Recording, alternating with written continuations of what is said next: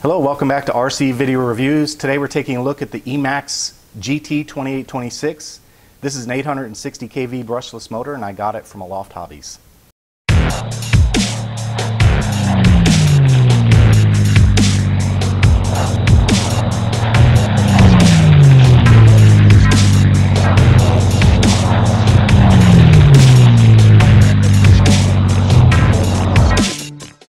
Well, I have the next motor for my next project, and I'm not ready to reveal the next project yet, but I did put a little teaser in the community tab, so if you haven't checked that out, take a look. Maybe you can put in your 2 cents on what you think the next project's going to be. In the meanwhile, I'd like to get this Emax GT2826 on the judge and test it out.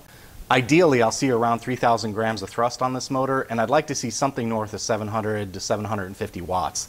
I think if I get there, I'll be content with the performance of this motor for the next plane. I've used Emax brushless motors on a number of different airplanes, and honestly, they're like one of the best kept secrets out there, and one of the main challenges with Emax is getting data. You've heard me complain in the past about lack of data, and if it weren't for Aloft Hobby publishing the specs on their website, it's very challenging to find information about these motors. Not only that, they don't do a very good job maintaining stock levels in the US, so it's almost like hunting rabbits. You have to be stealthy, you have to pay attention, and you have to strike when the opportunity presents itself. Fortunately for my next project, this motor looks like it fits the bill, and the big benefit is that 26 bucks. This is a $26 motor, and they're very high quality. You would never, if I didn't tell you that, you'd never guess it by looking at the motor. Their bearings are very good, their packaging is very nice, they have a very complete kit, so they've got the compression fitting, they've got the screw-on prop adapter, of course a bag of screws with bullet connectors, and the radial mount.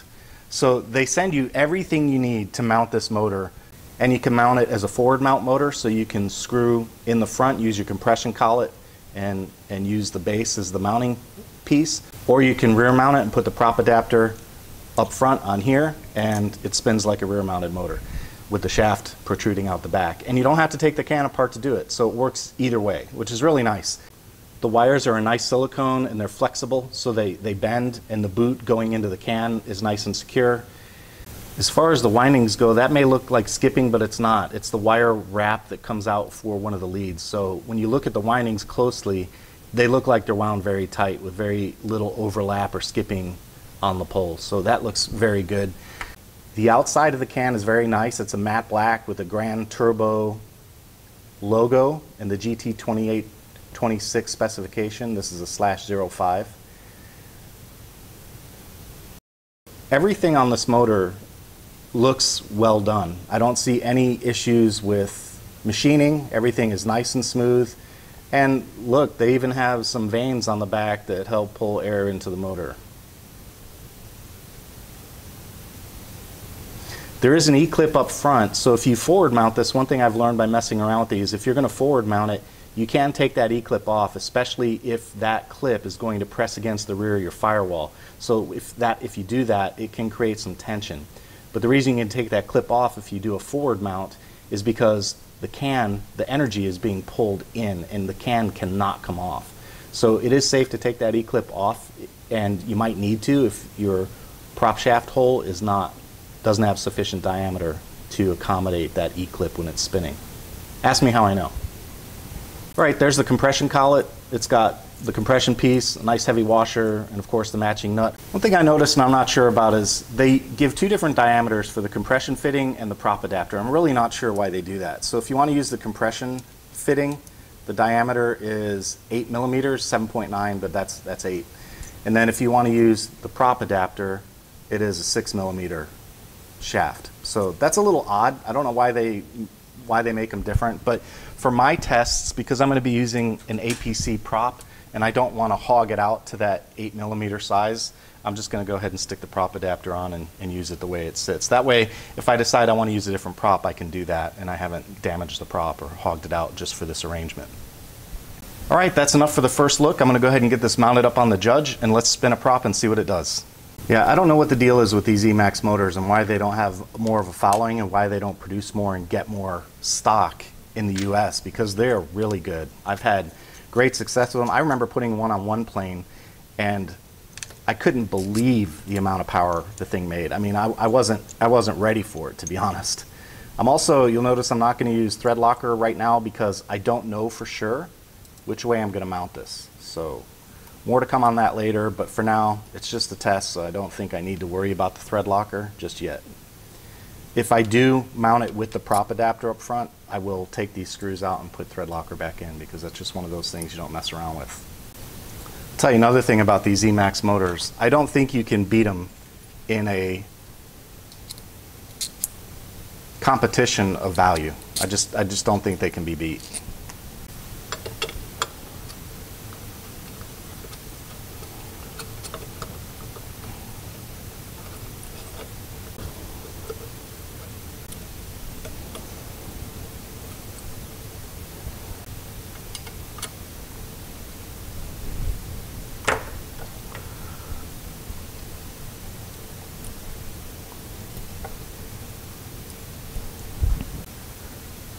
Okay, I've got the Emax GT2826 mounted up on the judge and ready to spin. I'm going to plug a battery in and check the kV real quick.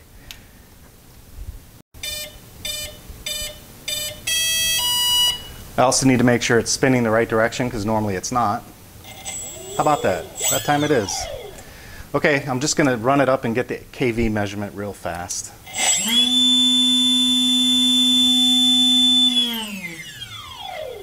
Okay, I saw 994 kV, and as I've mentioned in the past, this one seems to read about 100 kV high, so that fits because it's an 860 kV motor, so that's typical for my test stand.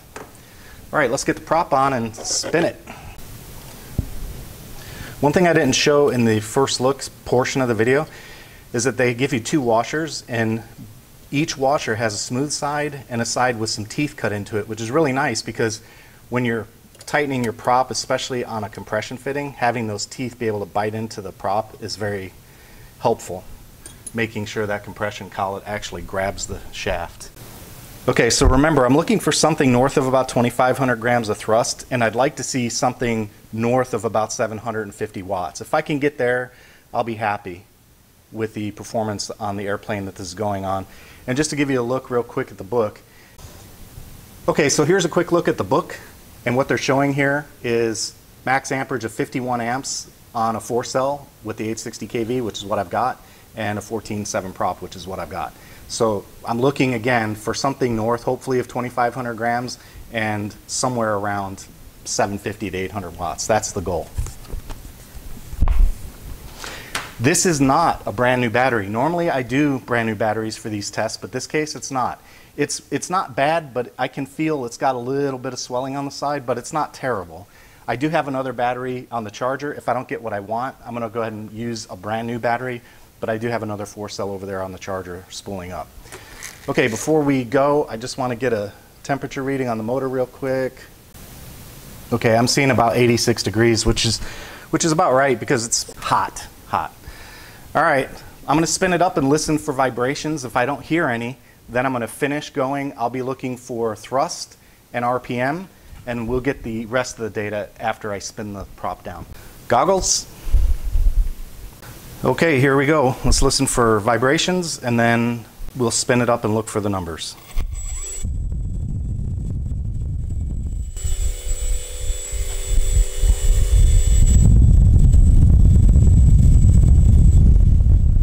Oh, that feels so good. I can't even tell you, but perfectly balanced. I don't hear anything. So I'm going to go ahead and gun it.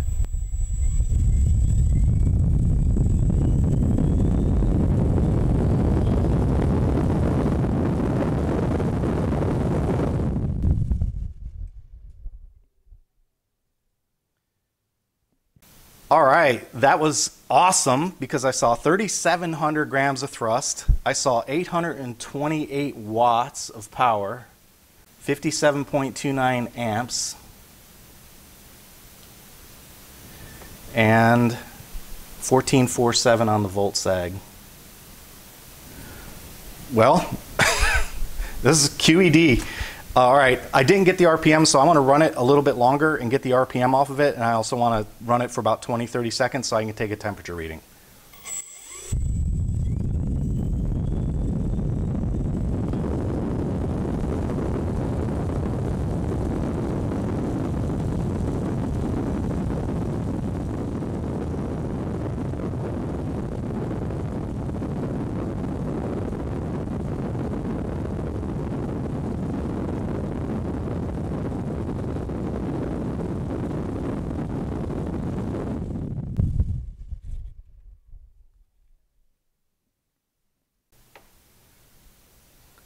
All right. All right, so that got a little warm, 154. But I can still hold on to it, so it's not terrible. I think that's about the limit though. Actually, this prop to me tells me right now that it's right at the peak. I think that this is a 14.7.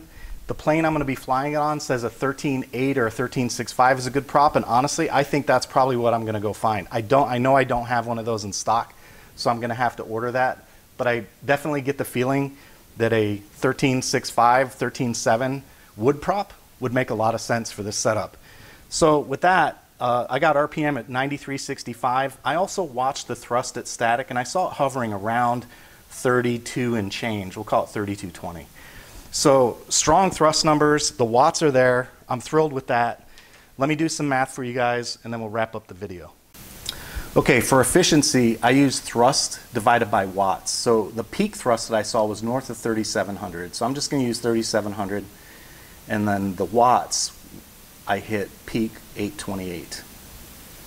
So 4.47 to 1 on efficiency. Let's take a look back here. I think that sounds really good. Oh yeah, how about that?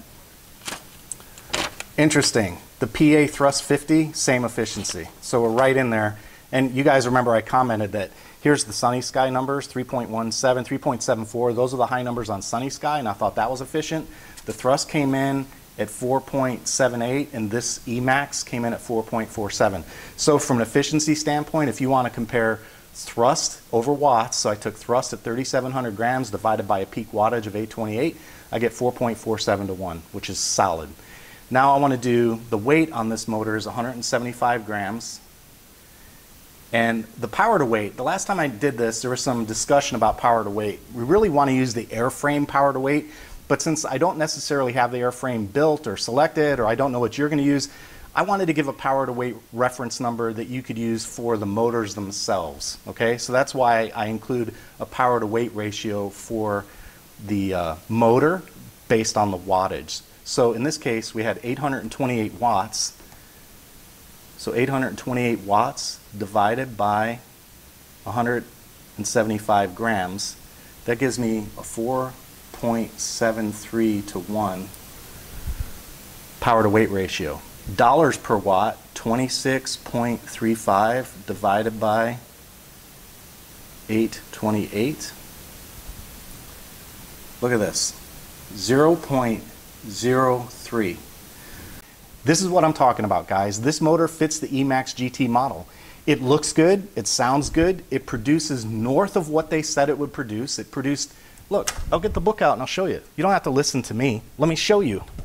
And this is what I'm talking about. This is why I do these tests. Because, okay, so their books, hey, let's unplug that. Okay, so the book says a 4S battery, and this is a used 4S. This is not a brand new 4S. A 4S battery with a 14x7 APC prop, which is exactly what I'm spinning, 7,600 RPM. I hit 9,300 RPM, so I exceeded their test data. And 51 amps at peak, I hit 57, so about 6 amps high. That's about 10% high. But the thrust, they say, is 2,500 grams, and I hit 37. I mean, they need to revamp their test data, but you can't go back to them and say, well, you didn't deliver what you said you'd deliver. They absolutely did. They gave more. The motor produced more than what they said it would do. And this is why I do this work.